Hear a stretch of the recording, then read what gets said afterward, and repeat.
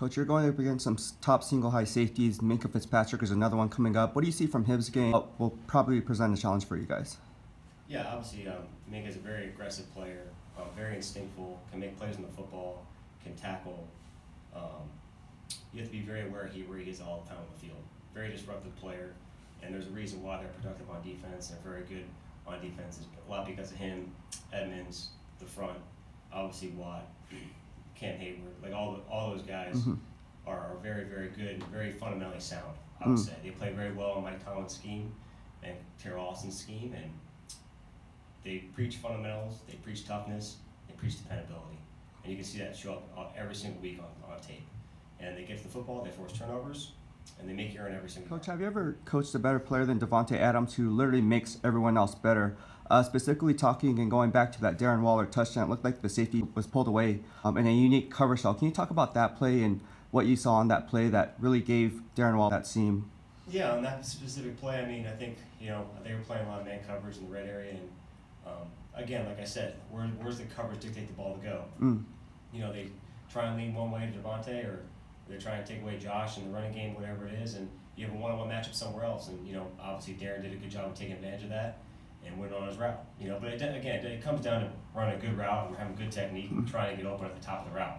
It doesn't matter if you're one-on-one or not. There's really good players in the league. We're going to see those this Saturday night in Pittsburgh. Whether it's Fitzpatrick or Edmonds at safety on Darren. I mean, they're good cover players, so you still have to run a good route, have good technique, and win the line of scrimmage and get open. So there's kind of a double-edged sword there. Yeah, sure, the coverage can dictate you to get the ball, but you got to run a good route and have a good top of the route and make the catch. All right, thanks, Coach. Yeah. Coach, you guys are going against George Pickens, a guy who has good height, weight, speed. What do you see from his game that may present a challenge for you on the back end there?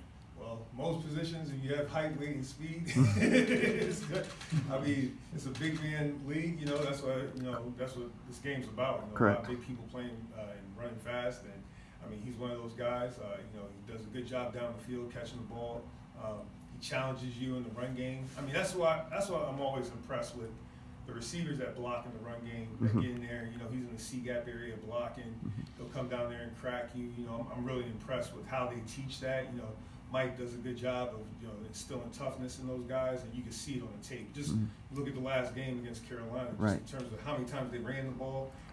Mike's not one to say something and not mean it. So he said they're going to establish the line of scrimmage, the toughness. He wanted that to show, and they took it down there. It was on the road, correct? I believe, yeah, on the road, and they did that. So we got to get ready for that, especially the Saturday night game, Christmas Eve. It's going to be pretty cool. I forget the new name of the stadium. I don't want to misspeak, but it's going to be cool. And just doing a better job of just controlling the line of scrimmage. That's a big part of what we want to be as a defense. What the coach Daniel sees us being as a football team, controlling the line of scrimmage. So we got to do a better job there. You're talking about stopping the run and how physical they are. When you look at Najee Harris and the skill set he has, how important will it be for guys like Luke and Denzel to be ready to go against him? I mean, he's a big man. This is a very big man. I mean, just on the tape, it seemed like he was bigger than. I haven't seen him in person before, so I'm looking forward to it. I get excited about these big backs. Like Derrick Henry, those guys, but he's a big man. It's going to be a challenge. It's going to be a challenge for everybody. It's not going to be a one-man show to tackle this guy. I mean, he has a stiff arm. He's elusive. He has good speed. He has great vision. And it's going to be a tough matchup. It's going to be a tough matchup. And then the O-line, I can't say enough about these guys. They're blocking people. They're being physical at the line of scrimmage. They're all big men, and they do a good job of getting movement. So it's going to be a challenge. And then the tight ends, they come in there. They're all big and they can block, and the receivers can block. I mean, I'm sure when the quarterback comes out on one of these gadgets, he might block too. So it's a Pittsburgh football team. And it's going to be Saturday night. It's going to be cold. It's going to be fun. Coach Kyle Peko is a guy that really stood out in run defense against the Patriots. What do you see from his game, coming in as a practice squad player and now being elevated to the active roster? All the things we're looking for in terms of that position.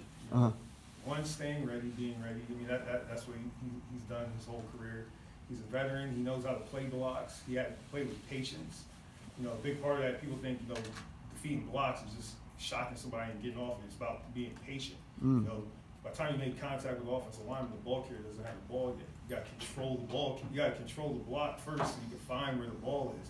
You get off too soon, then you get in trouble. But his patience in the run game, the ability to lock out and shed, that's the stuff that stands out to me. And then being able to move laterally in terms of staying on his feet and just being smart about it, just having playing to the tendencies, reading his keys. So real pleased with what Kyle's done.